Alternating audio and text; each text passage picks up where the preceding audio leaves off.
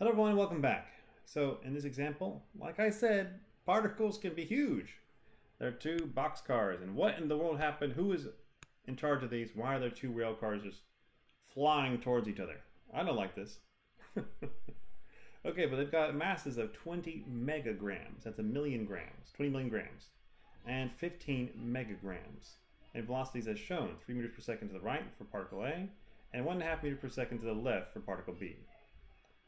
And it says the speed of the car A after a collision of the cars collide or bounce such that B moves to the right. That's what you're looking for. So car A, we don't know what its velocity is, but after they collide and rebound, so they're bouncing, car B is going to be moving to the right.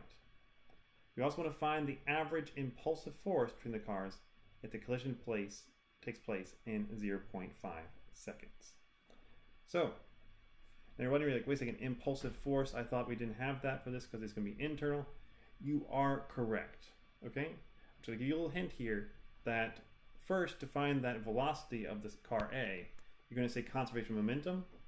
And second, after you do that, you're going to keep one of these stationary and say, okay, relative to this one being stationary, what would be the impulsive force that caused the other one to move with that relative velocity? You can choose either one when you do that. Okay, now if that didn't make sense, that's okay, because we'll do it together. I want you to go ahead and try it on your own, okay? Try it on your own. So, 3, 2, 1, and let's go.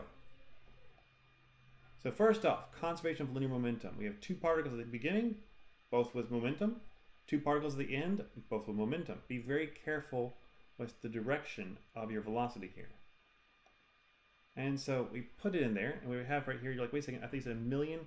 This is in kilograms.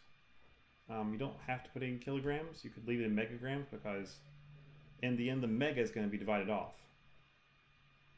And it's going to be equal to my momentum at the end. I only know one of those, though. Second one that I'm solving for.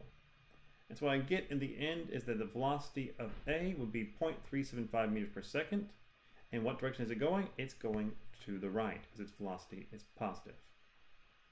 Okay, now this one makes sense, and then here's where it probably threw you for a loop. So we look at this right here and we say, okay, I've got impulse and momentum acting on this car, but that's all internal, right? Well, yes it is. What you say is I had some initial momentum. And then a force was applied to me. I'm completely ignoring that other car. A force was applied to me, and now I have a new momentum, okay? Initial momentum, and then a new momentum.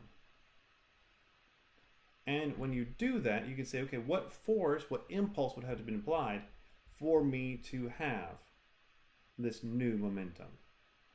In this case, it would be 52,500 newtons seconds. So you take your initial momentum and you subtract off your final momentum.